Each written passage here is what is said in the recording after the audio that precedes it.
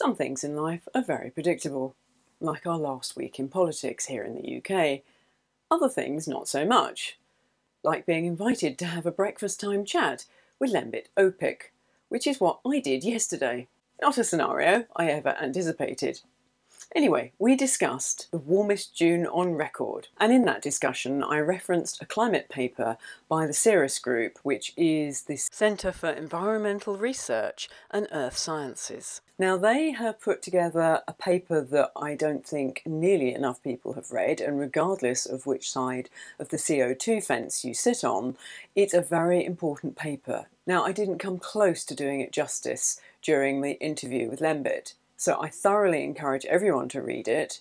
There's so much more in it than I covered. But for those of you who aren't keen to read through peer-reviewed climate papers, they do also have a 10-minute video version, which is excellent and also explains much of what is in the paper. Links will be in the description below this video. Another unpredictable occurrence has been the goings-on in Colchester Council have made it across the pond. So in case you missed it, I did an interview with the producer of Climate the Movie, Tom Nelson, a documentary I highly recommend people watch. Who would have ever imagined that Colchester Council could cause this much of a stir around the globe? So links to that will also be in the video description. Now let's move to our summer, if you can call it that. I was wondering why we even do. The hottest June on record, we're told, by climatologists, whoever they are. Well, really? Somebody who might have a slightly different view is human-generated climate change skeptic Rachel Matthews. Rachel, welcome to today's News Talk 10T. Thanks for joining us. Good morning. First of all, tell us what your interest in this is and where it came from. Why do you care about climate change, or what's being said about it, to be more precise?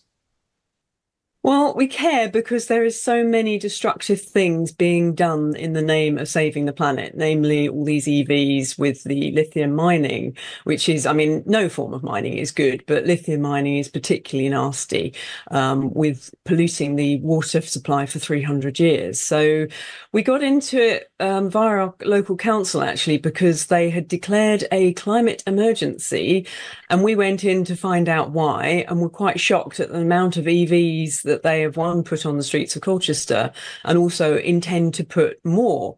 So we've pointed out, look, this really isn't good for the environment. What are you doing? And it all comes down to CO2. So then we started to research, okay, is CO2 really such a demon that it's worth all this environmental harm and pollution that is being done in the name of saving the planet?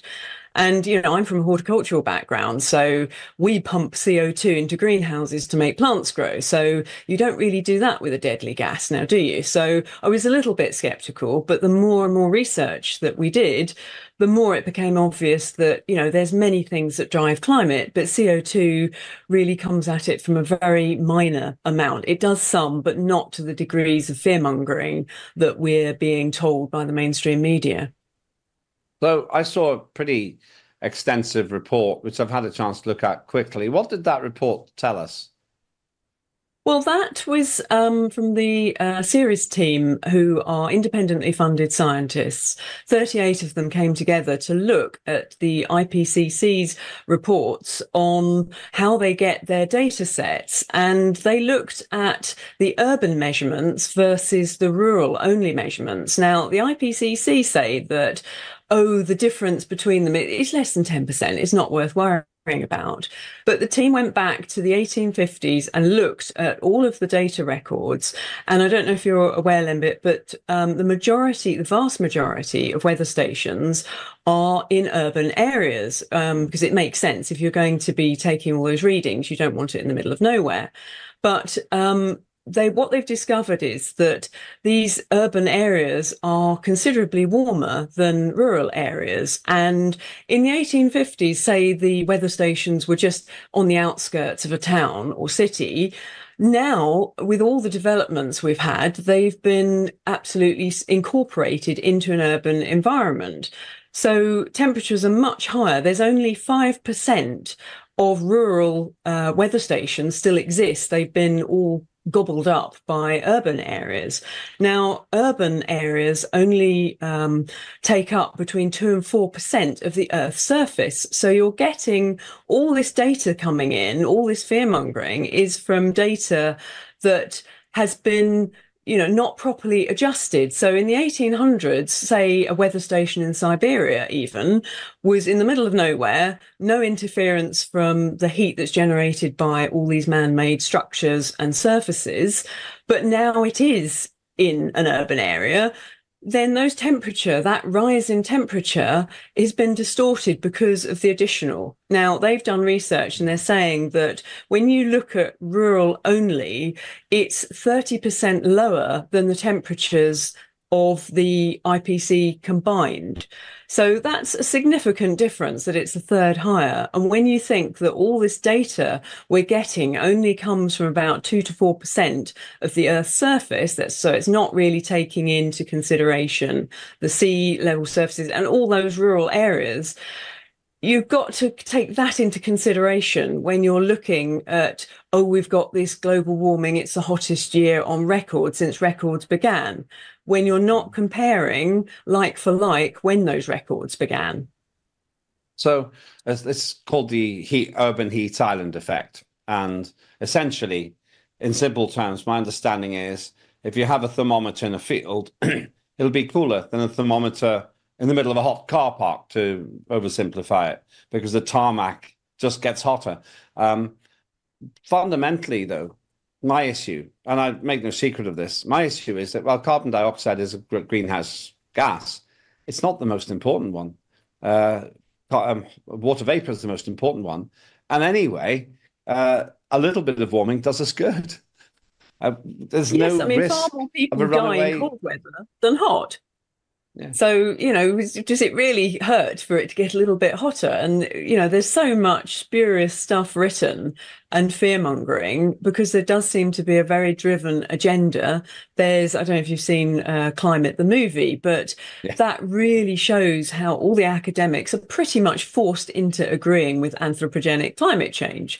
So, when you look at a team that isn't funded by anybody, they take donations like the Cirrus team, then it does give you a completely different picture. And that's something that a good journalist would have taken into account and looked at why, when it's certainly in the UK, nobody is sitting around thinking, oh gosh, isn't it hot with all this global boiling?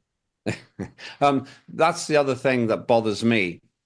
When there's a drought or a flood or a storm, oh, it's climate change. When it snows in Scotland in July, people say, oh, well, you're just mixing it up with weather. But that's what they do all the time. I wonder if the public, as a previous discussion today on my show suggests, the public are wearied of it now because the catastrophists have mixed up climate and weather. They can't now unmix them up. So people are now saying we've got a terrible summer, climate emergency is over. Yeah, I mean, they're not doing themselves any favors by, as soon as there's an extreme weather event, saying it's climate change. So climate is measured over a 30-year period. That is climate. An extreme weather event, one way or another, we've actually got less happening in the world now than we used to.